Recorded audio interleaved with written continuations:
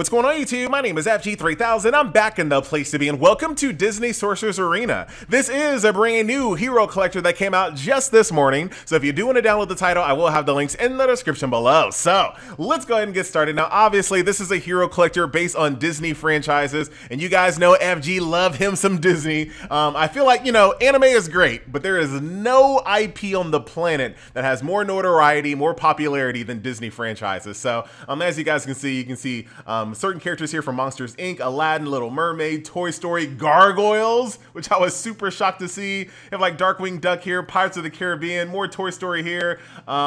We have Pocahontas, Sergeant Calhoun over here, Lion King, Frozone, Genie, a lot of really cool, Chippendale. Like, I don't think I've seen any Disney game, well, at least that I played, that had Chippendale characters. So that's super awesome there as well. Old school Mickey Mouse, you have the Queen of Hearts. So yeah, when it comes to the heroes that you can collect in this game, easy stamp of approval from FG. That's just cheating, all right? That's just cheating. Got Rafiki here as well, some Tron characters, Simba, Zeus. Very, very cool. So love the collection of characters here, and obviously there's going to be even more on the way. So very, very nice. Let's go ahead and jump into a combat, ladies and gentlemen.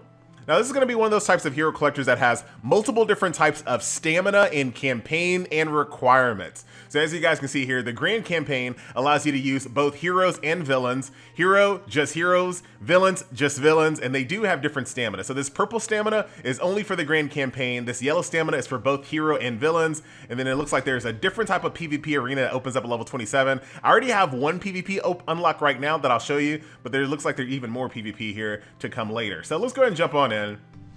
We'll do this Grand Campaign for right now. As you guys can see, pretty straightforward when it comes to hero collectors. You're gonna go from node to node to node, 3-star in each one as you move along. So let's go ahead and do this one here.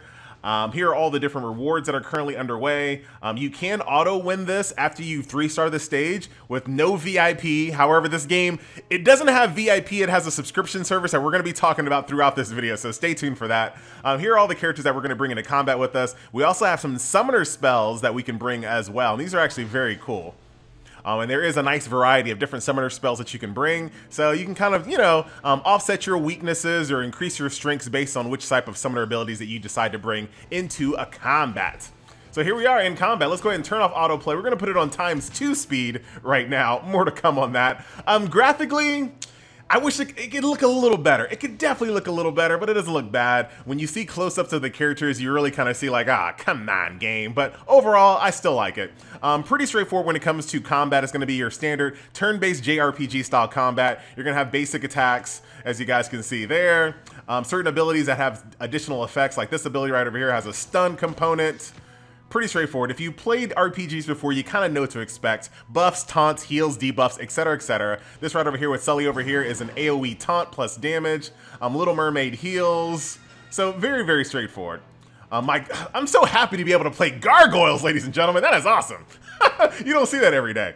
Some of the characters also have some additional passives as well. So basically, Hook over here, the more damage he takes, the less HP he has, the more opportunity for haste he has as well. So very, very cool. Also just got this as well. Inflicts vulnerable on target opponent. I literally just got that. I don't even know what that is. I'm gonna smack it on somebody real quick. Next harmful activated ability target will deal a critical strike. Gotcha. So that is basically combat, your typical turn-based JRPG combat system. As you go through the stage, you'll also build up those summoner abilities that I just showed you. So we're gonna let this auto play out just for a little bit. There goes one of them right over here, and you literally summon him onto the battlefield. And he actually has a very cool ability. If he kills someone, he basically gets to take another turn. You also have this big AoE shot that I'm gonna wait until the next, actually, that was it, we're done, GG. So there you go. That's basically combat here in Disney Sorcerer Arena. Here are all of our goodies here. So let's go ahead and click continue because I don't want to do another stage there. I want to jump over here into the Heroes campaign because the Heroes campaign has a little bit different of a twist here. So as you guys can see, once again, typical, go from node to node to node, 3-star in each one. There's also an elite path here as well. So you know a lot of these hero collectors have elite stages that allow you to farm fragments for characters. This one kind of integrates them together in one screen. So this is the regular pathway here, and here's the elite path up here. So I can go to this stage real quick. And here we're going to show off some of the autoplay speeds because like I said, this game does have a subscription-based service that does lock away some quality of life features behind that sub. So I'm going to give you a quick preview of what that looks like right now.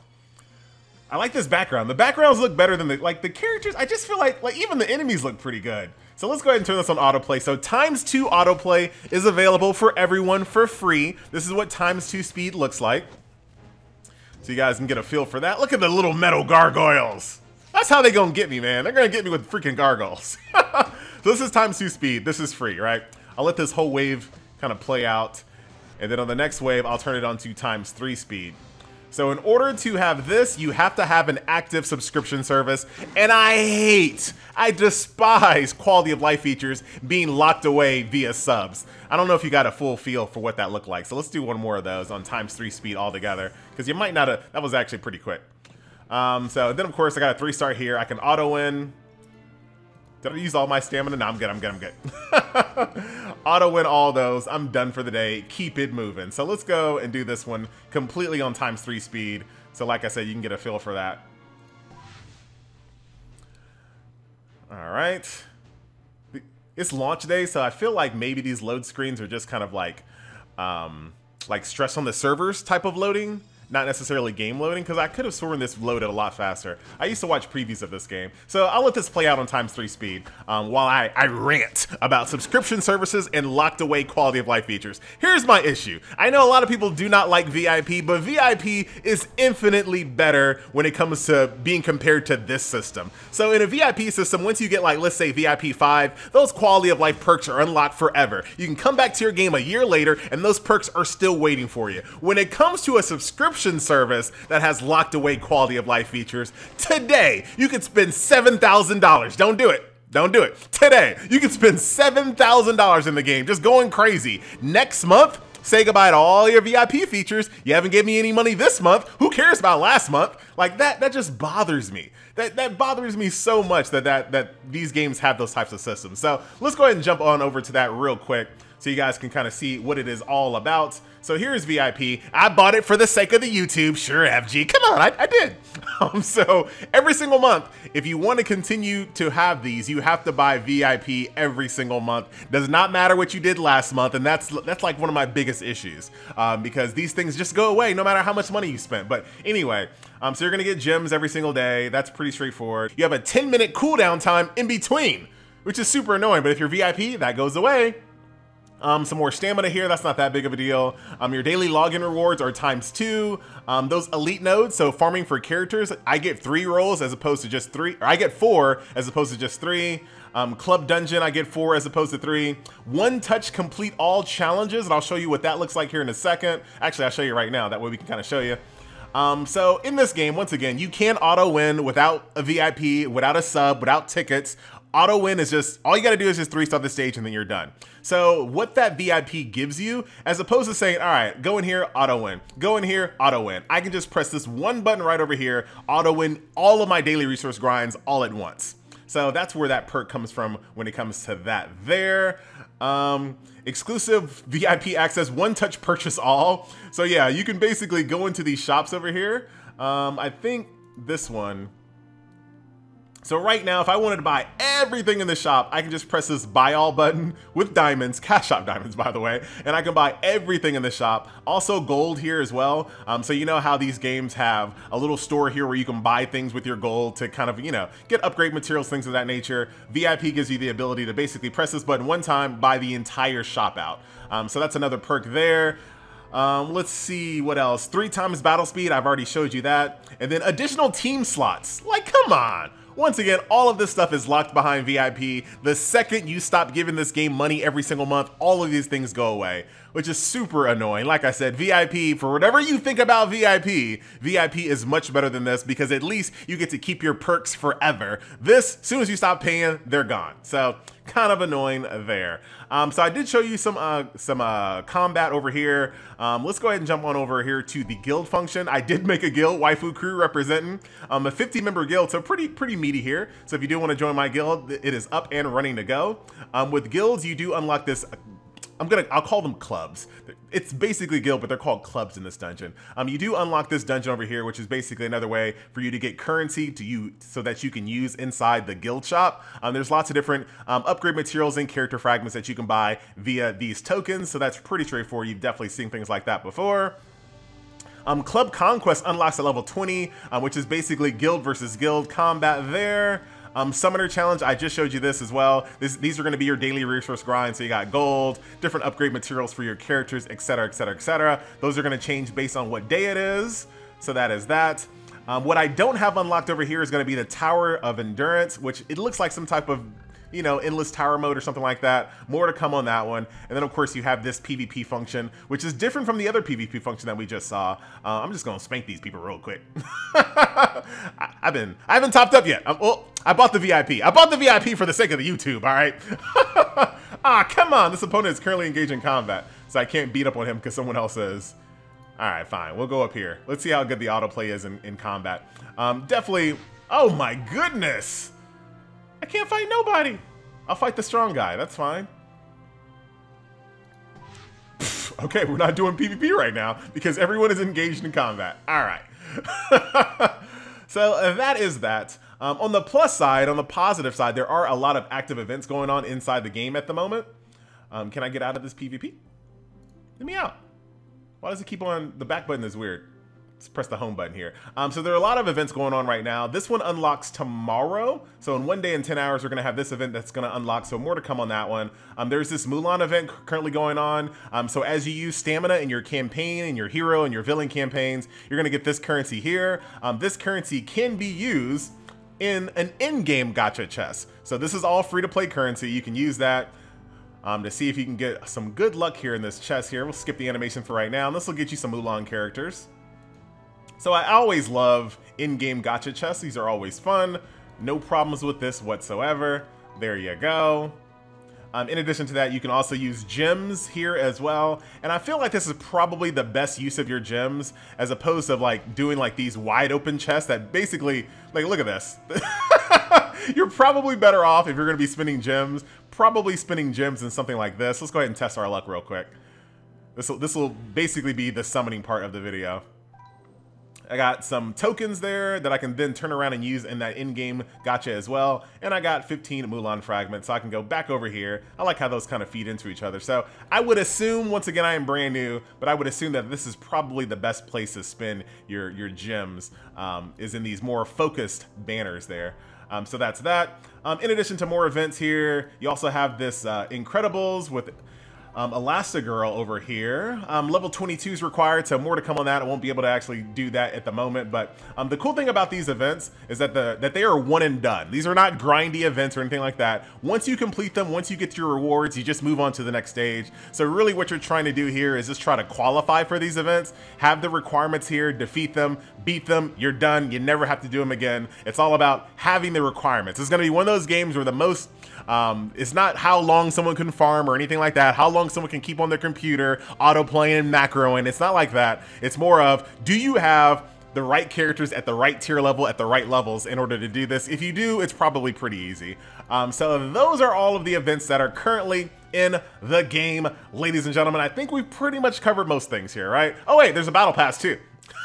So in addition to that VIP subscription service, there's also a battle pass. I'm not mad at battle passes because battle passes, their existence at least gives free-to-play players something free here. So as you guys can see, here's a free track here. Here's your paid gold track.